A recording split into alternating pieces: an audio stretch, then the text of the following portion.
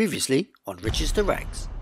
It was nowhere near as busy as it used to be, and I expect it was because my DJ Hacksaw Jim Duggan had stopped playing any music and was just now yelling.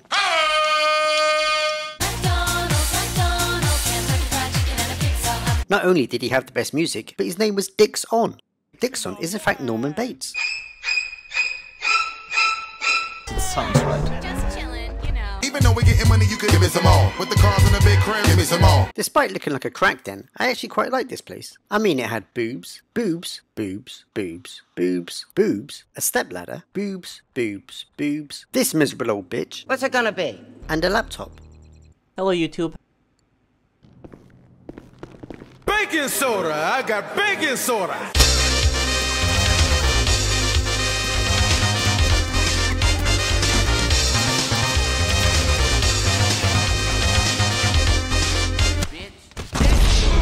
Trolls sweeping the whole place.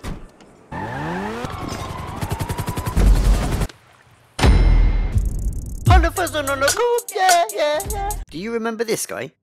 He had now changed his name to Fonzon Ian. Find what's in that vault and sniff around for whatever else they have tucked away down there. You might find something we can use to our advantage. Gold! Always believe in your soul. Gold's gonna be slower to haul out of there, but it is oh so shiny. And we're back. There was one elite challenge in the casino heist that I had not yet completed. So after Tom Jones and I completed the preps,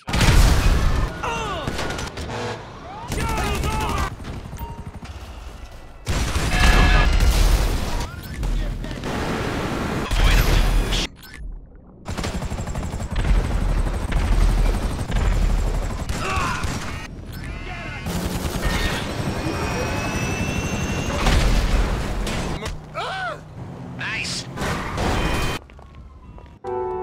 Head back out the way you... You're gonna have to get dirt.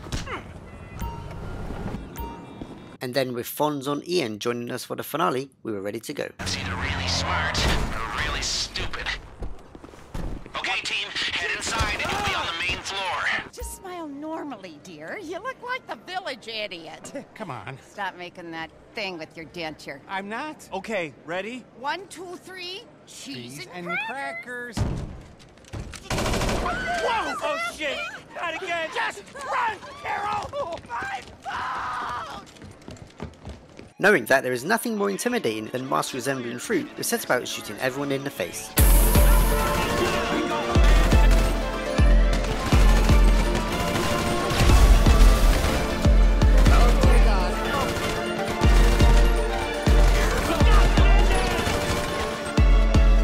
Downhill to the vault. Elevator or stairs. Make the call. Spot. It's in. Get ready. This is the right floor.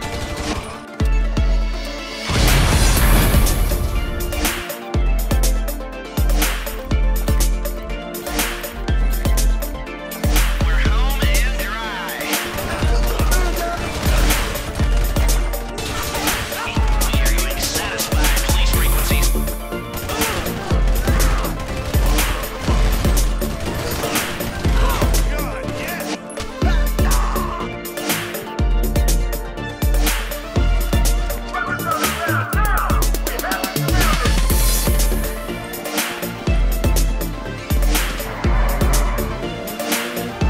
Getaway cars, go! Wow, we really kicked the hornet's nest. I'm not one to be premature, I'm not.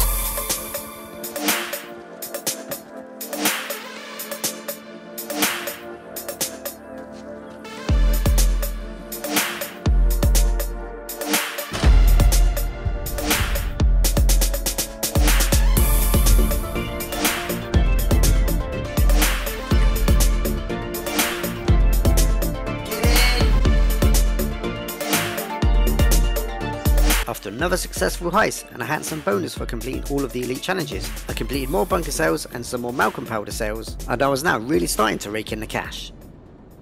One thing that I was lacking in was my character's strength stats, and I thought a good way to boost this was to beat up my own car. But this didn't work, so I tried beating everyone up. This was all still taking far too long, so I thought I'd try some golf.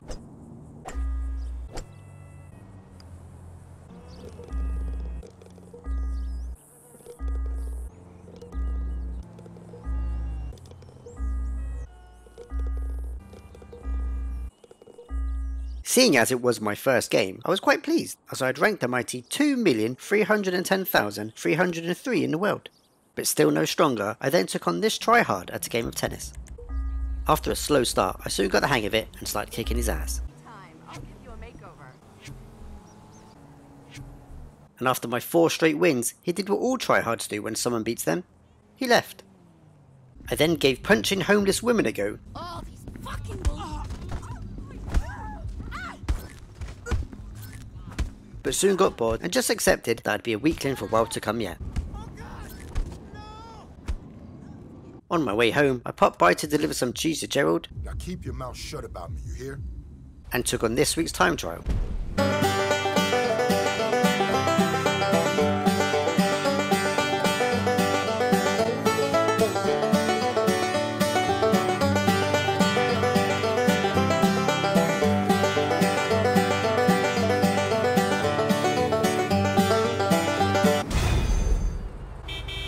Stole myself a nice new Mercedes and a new haircut to represent my new wealth.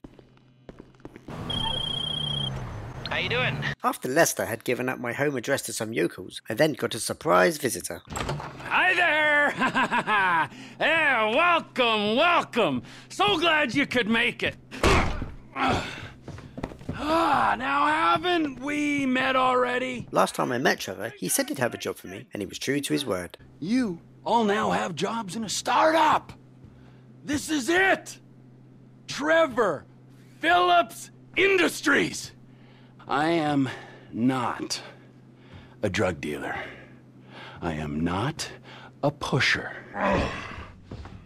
We take the drugs that already exist in America and we add value. Sounded good so far, but I was too focused on how Trevor could say these words while his mouth clearly said something totally different. We will be borrowing a couple bricks of cocaine from some juiced up frat boys on a yacht off the coast. Then we are gonna beat the Vagos. Now, our guys do pickup and trash trucks, and so we're gonna get the meds, we're gonna get the pills, we're gonna get the cocaine, or we could get the pills, the meds, the cocaine, fucking whatever! You're gonna get it, you're gonna bring it to Ron, and then we're gonna fucking get moving! The team for this heist was goth rock wannabe Dio, expert driver Pesca, and this gay porn star Fist Al. To steal the coke, I first had to get bummed by Dio. And the only way to get him to stop was to crash into this lamppost. Yeah, okay. Half of you are... I don't know what it is, but since I've become famous, lots of people see me as a religious figure. Jesus! But seeing as they were religious, I sent them all to see their maker. Fucking loser! Come on, guys! Get some cover, or you're gonna die, motherfucker! Help! They shoved my buddy! Help! Oh! Dick! You got the stuff? Okay, now get out of there! Down!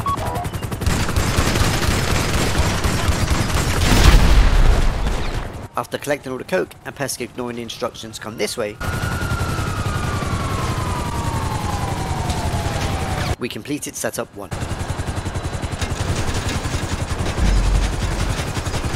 That's perfect. I wasn't here. I was very much here.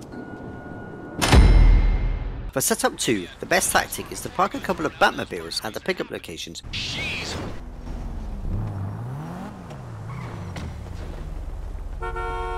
Before collecting a trash truck. The security guards are their people, so I'm the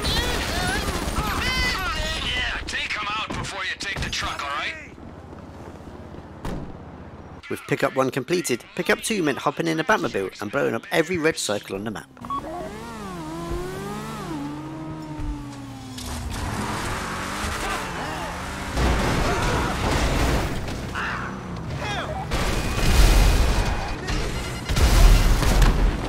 Pickup 3 without the Batmobile was just as easy.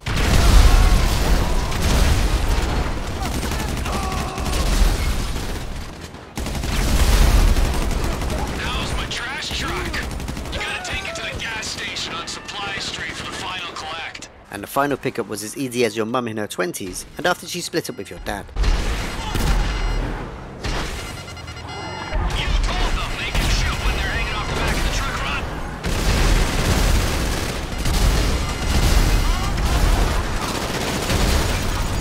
When we got back to Ron, he was clearly excited about getting the marshmallows out of some rubbish bags. Okay, good. We got the molly. Now keep on moving, come on, away from here. Go for it. They see me rolling, they hate it. I've left some silenced weapons in my garage for you, so head here first. With my Fagio now out of action, I took Pesca's much slower Batmobile, and then beeped the horn to let everyone know that I'd arrived.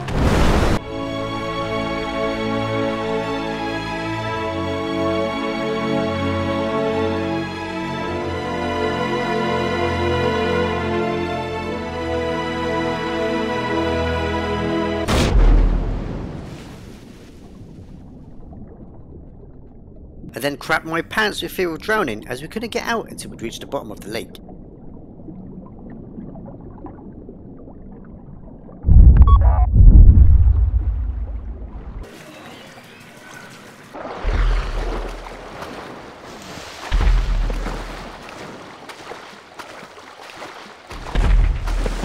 Three hours later.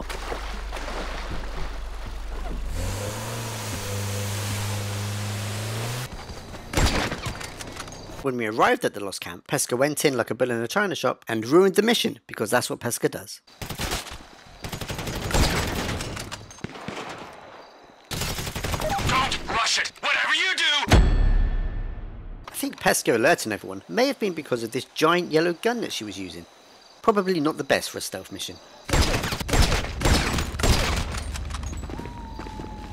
Once we had located the vans, it was just a peaceful drive back.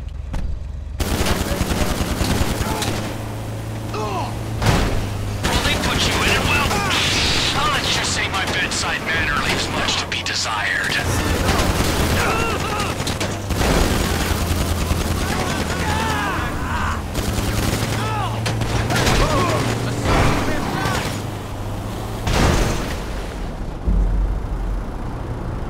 After delivering what we thought were drugs, we found out it was just a portable blue toilet for Ron. I don't shit on my doorstep unless Trevor tells me to, but that was only once. What I'm trying to say is that I only rarely shit on doorsteps, and when I do, I don't want the doorstep owners finding out. But ironically, the impotent rage figure was filled with Lister's Viagra. Okay, it's too late to save my marriage, but, you know, I got it. When we arrived back at the apartment to talk to Ron about our next mission, he told us all about dweeby GTA clickbaiter, Mr. Boss for the win. He suffered a lot.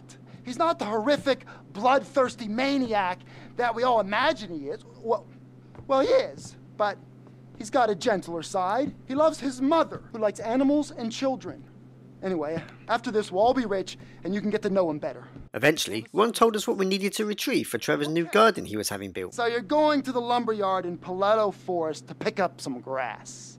Now, it's a whole lot of grass, and it's well protected. 2 of you with guns in the hills, and 2 of you on the ground. You're gonna get a whole lot shipment, and you're gonna get out of there. Ground team will be driving the shipment out. Gun team will be protecting it. It seemed like a lot of effort to go through just for someone's lawn, but then I remembered that this is GTA 5. Trevor will be in touch if there's a problem. Go fuck yourself.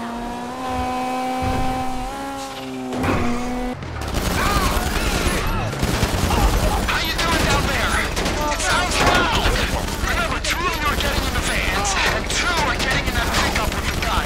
Myself and Dio had arrived and already killed half the enemies, but because Pesca was driving, her and Fist Owl didn't make it in time, and... so we restarted and respawned without our cars. Yeah, thanks guys.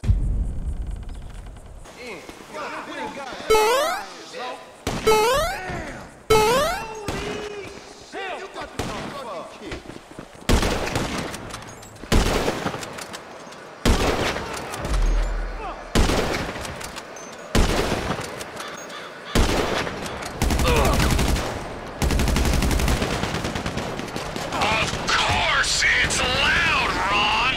Progress is loud. When we picked up the trucks, our gun team of Pesca and BeatsDown, of course, decided not to protect us and just drive on the train tracks, leaving me to kill everyone by myself. We got one down!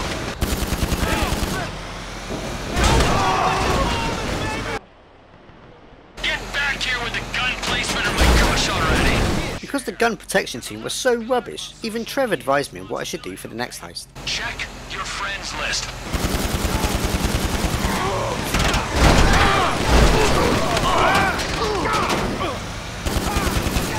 But we finally managed to drop off Trevor's lawn.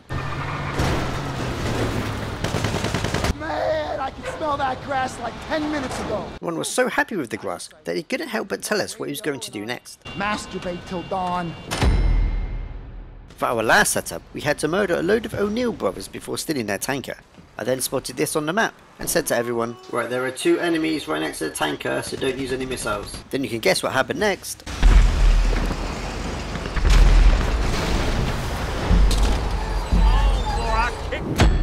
Thanks, Pesca. So, yet again, respawning without our weaponized vehicles, thanks Pesca, we had to rely on these trucks to deliver the tanker to Chef. Read it quick or don't bring it in at all!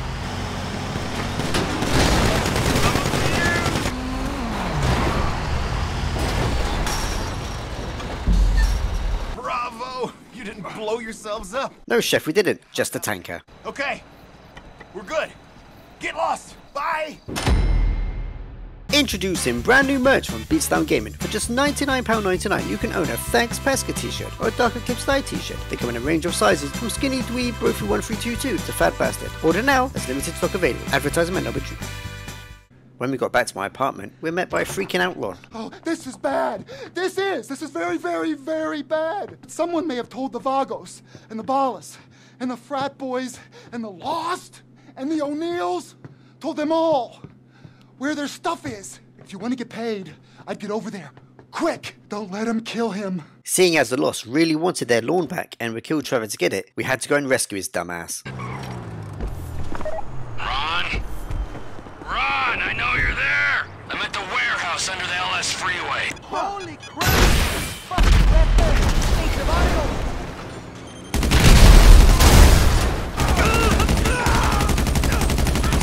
The product's mine now! Mine! You alright? Okay! We got our opening! Let's go!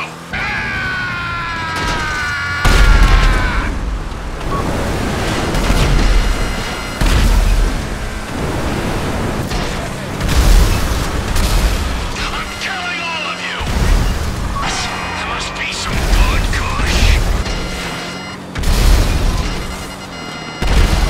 The lost just keep on coming! Grab these flags off the road!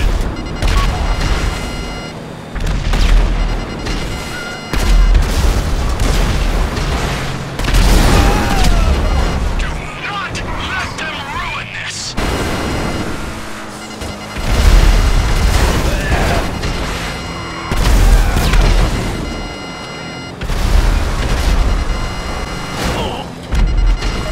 Give up, assholes! We win! Despite doing this mission before, and me telling him again where to go, BeatsDown still managed to go the wrong way.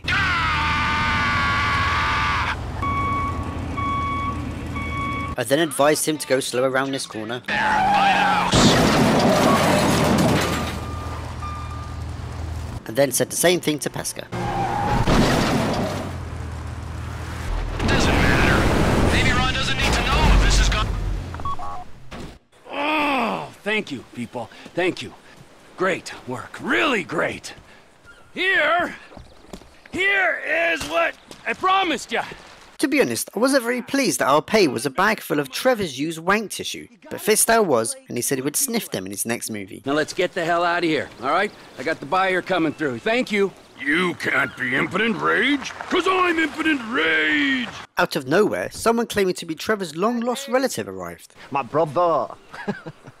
Yo, it's Phil. It's good to meet you finally. Hey. Trevor, ain't it?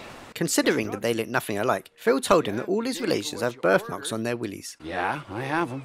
Good. Can I see? Not wanting to get his willy out in public, Phil showed Trevor a picture of his willy from his suitcase. Alright.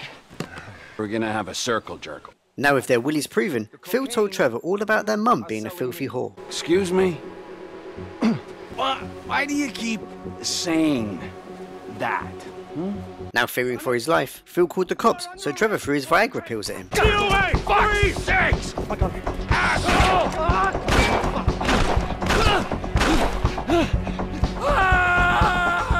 With the cops being American, they started randomly shooting everywhere. Fuck you! It then dawned on Trevor that throwing his Viagra at his brother Phil meant he may never get an erection again.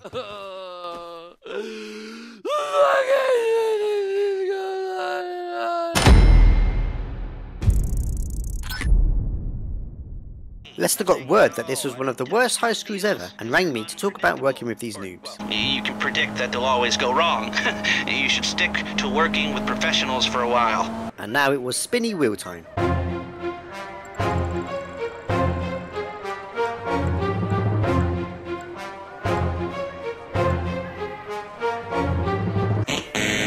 After all of my grinding and heist, I had a healthy 4.8 million sitting in my bank account. So join us next time when I block this arsehole and I get myself a broomstick with homing missiles in the next episode of Riches to Rags.